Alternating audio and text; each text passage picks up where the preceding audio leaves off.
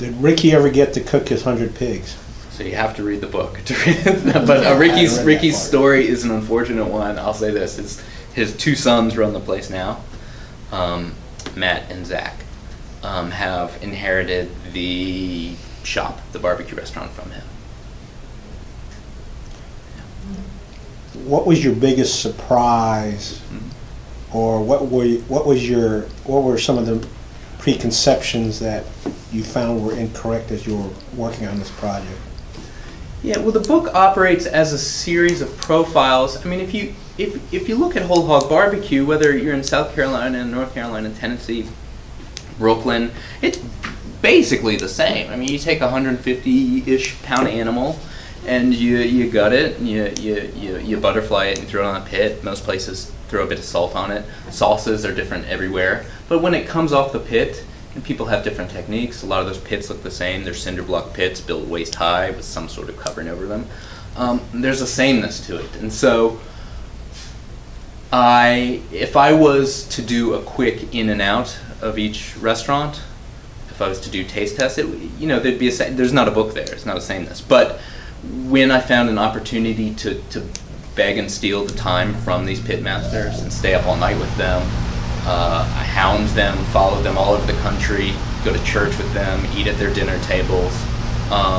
It's the stories that come out of these people and their families and their history that was the most surprising. And because you can talk to 10 people doing the exact same thing and find a way to write 250 pages out of that. And I think that was the most surprising thing. I think that's where the book succeeds.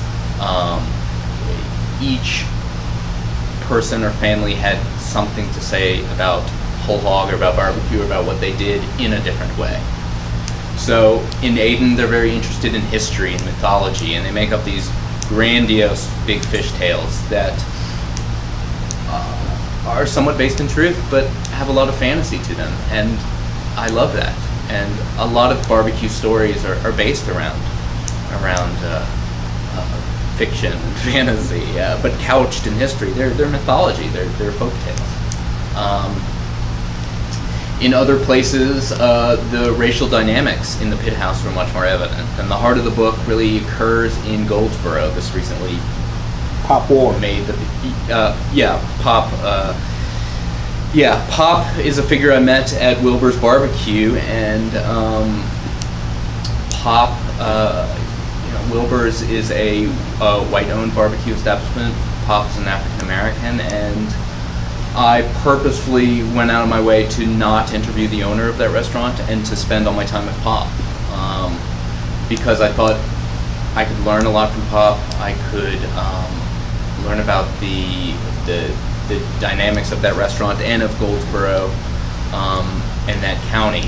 Goldsboro enjoyed, about a century ago, the first celebrity pitmaster in American history was an African American man named Adam Scott from Goldsboro. He had a restaurant that was very popular. He fed presidents and all types of celebrities. He created a dynasty, children and grandchildren that open their own restaurants and now have a barbecue sauce that have outlived all those restaurants. And so Pop lives with that reminder and that history. Goldsboro is a complicated place, or at least I saw it as, and the history I've read of Goldsboro. And Pop lives with that. He's been cooking there for over 3 decades. His father's been doing it. His father is in his early 80s, and he still cooks once a week, last I checked. Pop's father. Yeah, Pop's named Keith Ward.